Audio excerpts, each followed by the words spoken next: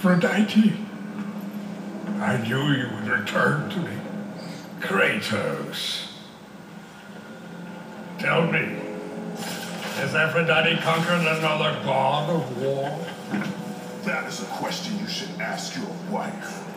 I seek the labyrinth. I thought you sought only the flame. What could you possibly want to... No! Stay away from her! Stay away from Pandora, Kratos! You're the reason she is in the labyrinth! The reason I live here in hell! I have done you no wrong, Hephaestus. Oh, but you have, Spartan. You opened the box.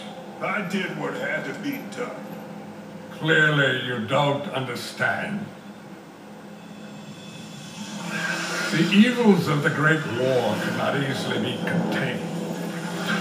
I forged the box in a power greater than the gods themselves. The flame of Olympus. As the raw metal took shape, I realized the flame was the safest place to protect it. The lock was set. All that was needed was a key, a way to retrieve the box. Created from the very heart of the flame, the key took on a life of its own. Pandora. A child, neither living nor dead. I grew to love her, Spartan, and she grew to love me as her father. When Zeus came to take the box, I hid Pandora away. I told him that storing the box on the back of Kronos would be the safest place. After all, who could best the Titan? I lied. I did it to save my child. Surely you can understand that. It was your triumph using the box that revealed my deceit. Zeus tortured me until I confessed the truth of my beloved Pandora.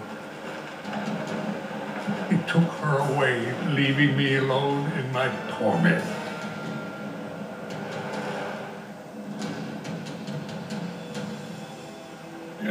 Don't you understand?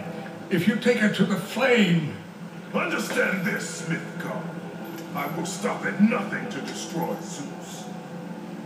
But if you... You're right, Spartan. If it means the death of Zeus, I'd be happy to help you. Perhaps. Yes, of course. We'll need the Ophala stone. With it, I'll make you a weapon. I have weapons. Ah, but not like this. This weapon will give you the retribution you so rightly deserve. The stone rests in the pit of Tartarus. Bring it to me and I will help you.